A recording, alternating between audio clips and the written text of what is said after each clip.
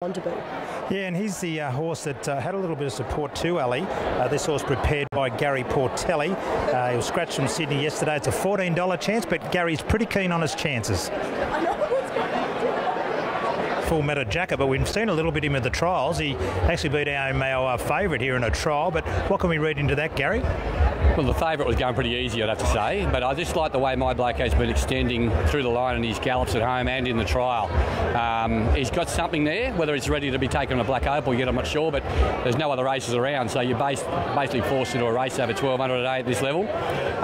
Wouldn't be surprised if he runs top 3 or 4. He's got a big finish on him. It was good to see the favourite that although got beaten, he made a long run out wide then, so he's probably going to get off the pace and be coming with a big run, so we're looking for that from him. Bit of pressure up front would be nice. Made sure that I've changed their name to Gain Adrian to Gadrian. I think their horse gets pressure on it, and hopefully we'll get over the top of it. Yeah, well, wouldn't be the first time a first starter's won the race. It did last year, of course. We wish you well here, mate. Thanks very much.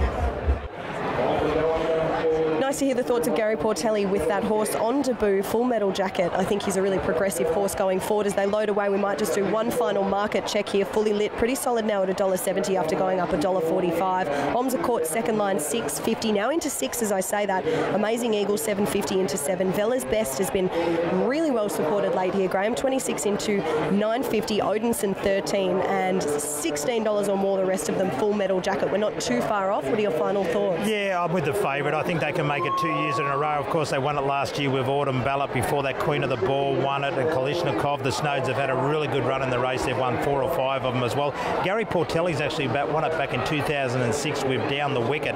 So he's represented here by this first starter. But you go through some of the list. Tommy Smith won this race way back in 1988 with Comley Girl, with Mick Dittman aboard. So it's a race that holds a lot of special memories for plenty of people. Frank Cleary for the more or less locals. Neville Late won it with Southmere in 2008. What a race this has been over the years. These horses starting to load up here, starting to put them away. Odinson just loading up as well. But our favourite here at $1.70. So just on the drift a little bit, Ali, but I don't think that's going to be too much of a problem. It's our feature race of the day. It's the Black Opal Stakes. Here's Anthony Manton. Dylan Gibbons and Holmes are caught. Holmes are caught, about to walk up. He's just having a little think about it. The gatemen get behind him for Tom Berry, and the last one will be Spirit in the Dark. So a final look at the board sees $1.70 for Fully Lit. It'll run favourite for Gay Waterhouse Adrian Bott. They've cleaned up the bulk of the 2-year-old feature races so far this season, and they'll be trying to make it back-to-back Black Opal Stakes wins after winning it last year with Autumn Ballet. It was Gay and Adrian's first Black Opal, and they'll try and go back-to-back with Fully Lit. Spirit in the Dark completes the line. John McGrath Auto Group, Group 3, Black Opal Stakes field set. Fully Lit favourite, Black Jacket, and they're ready. Stand by for a start. Having a good look at them, the starter. Red light. They're off now. A good start as well with Fully Lit, who flew out of the gates. Fully Lit will go straight to the front from Vella's Best coming across. Holmes Accourt's in third. Amazing Eagle settles down in 4th position from Feronius, and Spirit in the Dark's caught very wide. They're followed then by Hold the Gold and Odinson racing together. Full Metal Jacket in the second half of the field, 3 deep. It's around Duplicate, and Spritzy Lass is the last one, so it's the local chance in front. Vella's Best from Fully Lit, who's half a length away second. Holmes Accourt leaders back third. Spirit in the Dark fourth. Amazing Eagle fifth in the middle.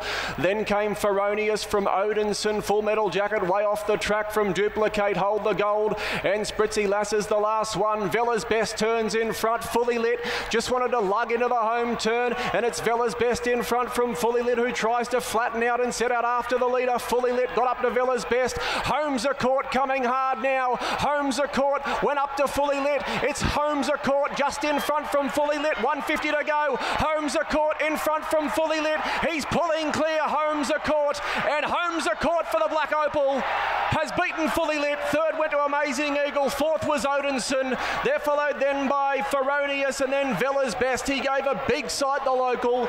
Then Duplicate, Spirit in the Dark, Full Metal Jacket, never on the track. Spritzy Lass along last and one more with it. Hold the Gold.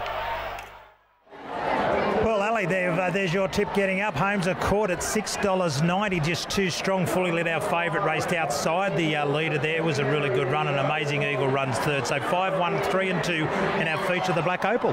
And how was that cheer from Tommy Berry as he crosses the line? It's always nice to get a winner for him here in Canberra. This place means a lot to him. Of course, Shani's from here. He's got a lot of family connection to here, and I think that win actually meant a lot to Tommy. Yeah, it really does, and it means a lot to the Snowdens. They ran third in this race last year with Make a Call, of course.